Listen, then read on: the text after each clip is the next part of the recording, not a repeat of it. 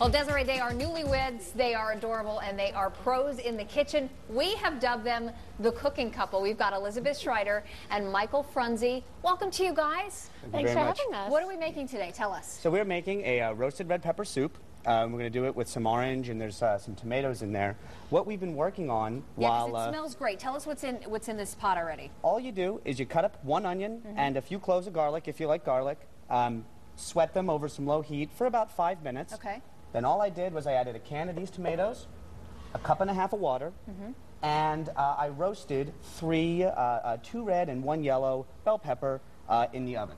And it's so easy to roast red pepper, roast any kind of pepper. You just seed them, you quarter them, and you put them under the broiler for about 5 to 10 minutes. You have some leftover ones We over do, here. yeah. And then you just, when they're finished, when they get this nice char on them. You just peel that off? Is yeah, that what well, you can put them in a bowl first to let them steam and cool off. Okay. And then it makes the skin come off just so much easier. Oh, look at that. Yeah. It's very easy to peel. You had mentioned the can. Should you look for anything specific for the canned tomatoes, something with seasoning on it? I like them. That's just a personal thing. I This put those says tomatoes garlic in and everything. olive oil. Hey, you can't go wrong with garlic and olive oil, you know what I mean? But that's just the way that I like it. Now listen, I want to, now that we set it up here with what we got going on here, cooking up, I want to let our viewers know how we found you guys. You actually have a blog. It's called Take Back Your Kitchen. You started your own blog because you have such a passion for cooking.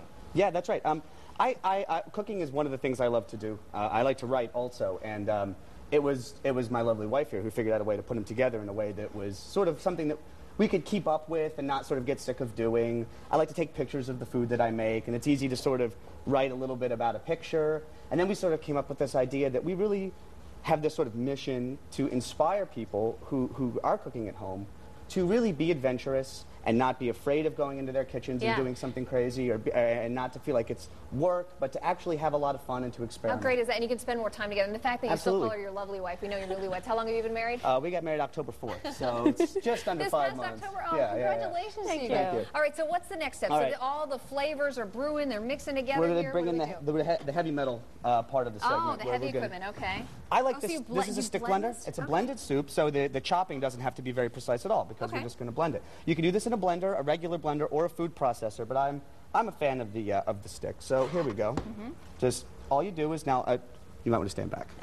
Oh boy, he's getting serious. Stand back, Desiree. We're getting serious over here. You're both dressed so nicely. I'd hate to splatter soup on your clothes. I'm telling you, he knows. Look at that. He does. Gentleman. And I'm telling you, 30 seconds. This is a nice consistency, and you're ready to eat it. Now you want to simmer this for about 15 or 20 minutes before you blend it. You can cool it off to blend it. It's a little bit easier, but I think we're doing okay here. Just going okay. like this. Whoa! See, he was serious. Did you see that splash? Yeah, but I'm not wearing white. It's all good. It's just like SeaWorld. If you're in the first 5 rows, you might get a little wet. It's fine. So now we want to finish it off. Is that how you compare your cooking to SeaWorld, really? Sometimes sure, why not? It gets a little exciting in the kitchen. Okay. Elizabeth zested 1 orange, and that's just, why don't you explain what you did? All you do is take a microplane and you just gently rub the orange. You just want to get that rind off. You don't want to get, if you look, show the top of the... See, the orange is totally bald now. All the orange part's been removed. You probably want to wash the orange first, right? Yes, you do. Of course. Typically, that's an excellent point. That's an excellent point. And then I got my toaster repair kit right here, and it goes right into the orange. And you can do technical you guys are. That's great. Hey, it's all about having fun, and you can buy some gizmo to juice an orange, but I just like doing this. Elizabeth, be honest with us. Do you guys cook together every night? How many nights a week? Probably about 5. 4 to 5. Really? How long have you been married again, though? Since October. Yeah, right. Okay, fine. You can. The naysayers, whatever. I said this is supposed to be. No, We are. of course. Can I point something out? Yeah. What I love about this is a vegetarian meal. Again, Absolutely.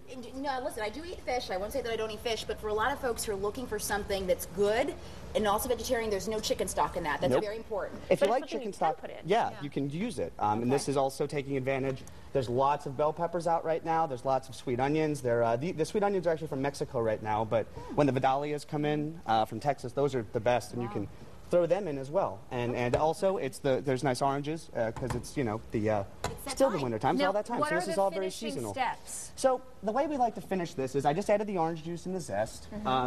I like to add, it's still a veggie thing, right? So I like to serve this. You can serve this warm or even chilled. I think it's good chilled, but we can eat it like this if we want. And we finish it with a little bit of Greek yogurt. Which, Sonia's favorite. I do. I just love in Greek case you yogurt. I wanna really buy her do. some. Yeah, that's right. Hey, these are 10 for 10 at the store, so go in and just get in He's there. also about deals, too, Hey, and fresh ingredients. Fresh ingredients, deals. We want to let folks know you can check out Elizabeth and Michael's blog by coming to our website, WTNH.com, and clicking on the Connecticut Style link. I'm going to try this when we come back. I'm going to build up the suspense a little more. Okay. It's always better when you're more hungry. Michael Runcie and Elizabeth Schreider, the cooking couple. Thanks so much for being here. All right, don't go anywhere.